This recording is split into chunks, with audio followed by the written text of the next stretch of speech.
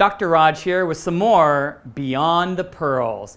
Today's topic is what is causing the orthodeoxia? Now, tell me you guys are not intrigued by that word. Orthodeoxia, what does that mean? Well, orthodeoxia means that usually when we are standing up, breathing is wonderful.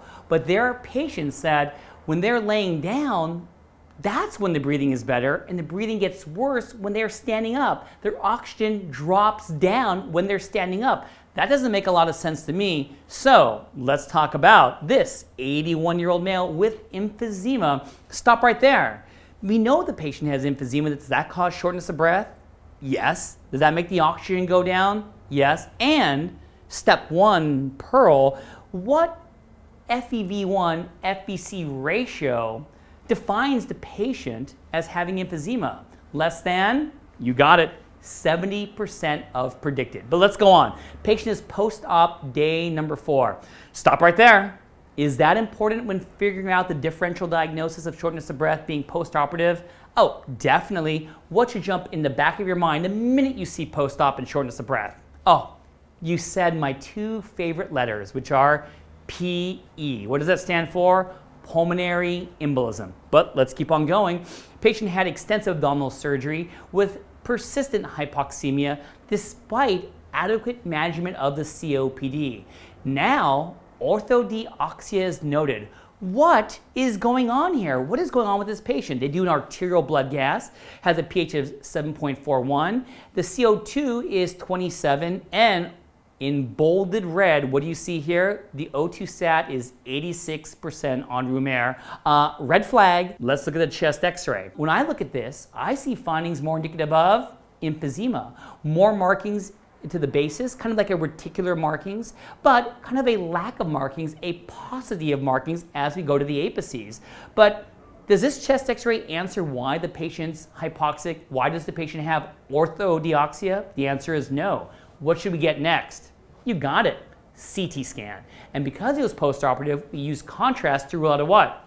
Pulmonary embolism.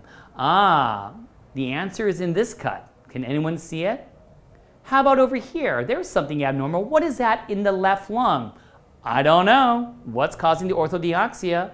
So here are the lung windows, and as you can see, lots of emphysema. These markings, I'm not going to mention it, some are on the right, markings on the left. What is the answer here? And when I think about what's the diagnosis, the answer is, wait for it, pulmonary AV malformation.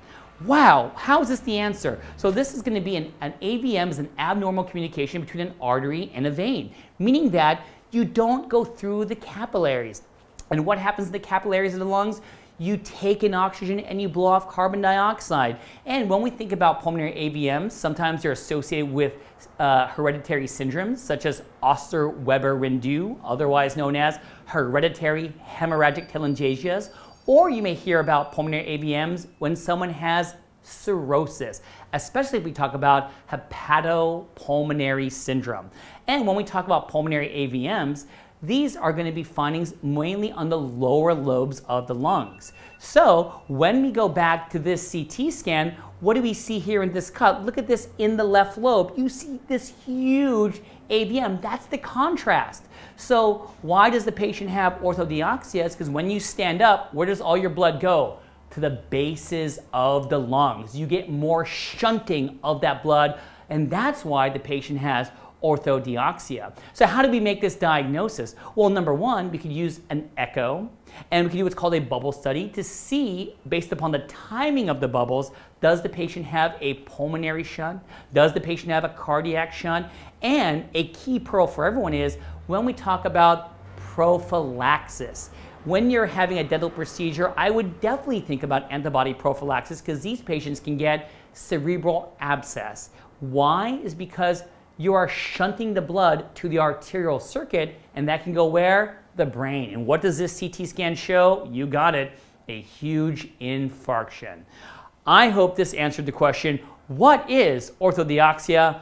I'm Dr. Raj. Stay tuned for more Beyond the Pearls.